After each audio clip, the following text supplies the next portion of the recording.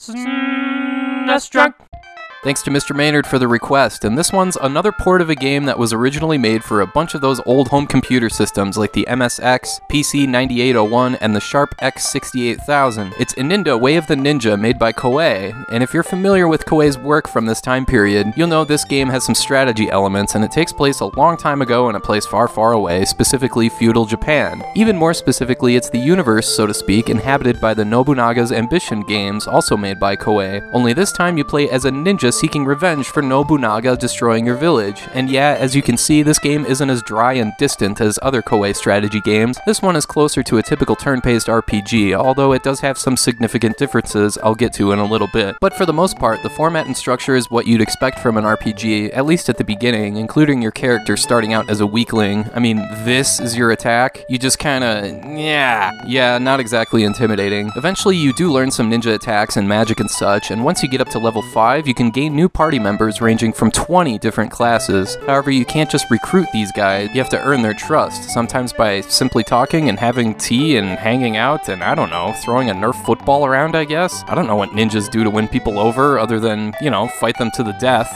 Yeah, you can fight people to win their respect, but that's risky because you can end up killing them or dying yourself. But yeah, that's the other wrinkle in this game. You talk to NPCs and try and sway them to your side and against Nobunaga, who's trying to take over the entire country, and therein lies the strategic element. The more people you're able to turn against Nobunaga, the weaker his forces become. You can join other clans and fight for territory, earning their trust, with the goal of the game being to collapse Nobunaga's empire. The thing is, you start to build a reputation for yourself, and some characters from rival clans say screw you and fight instead of talking, and that's kind of a nice touch. But yeah, once you reach a certain level, the scale of this game increases and you'll be operating from almost a general's point of view. It's kinda neat. Now that all sounds pretty good on paper, but unfortunately, like a lot of SNES PC ports that arrived early on in the Super Nintendo lifespan, it's not implemented very well. This game is very, very slow paced. You have to go through 10 training dungeons before the final part of the game starts, and in between those, you've got random battles that pop up on the world map, which is a huge bummer and slows the game down even further. I'm telling you, you really gotta be patient to get through this game. The battles themselves are also on the slow side. The combat system is typical turn-based stuff: attack, defend, use magic or items and such, with an emphasis on positioning, where certain party members might be better at range attacks, some might be better at melee, that sort of stuff. While you're going in and out of random battles, there's also a day-night cycle here, and every 3 days that pass require you to rest. Jeez, as if there's not enough tediousness here as it is. At least when you're in a dungeon, only 1 day passes between when you enter and when you leave. This is important because there is a time limit in this game. Okay, it's a time limit of 20 in-game years, but yeah, that's how much time the developers expected players to put into this game, just to give you a hint.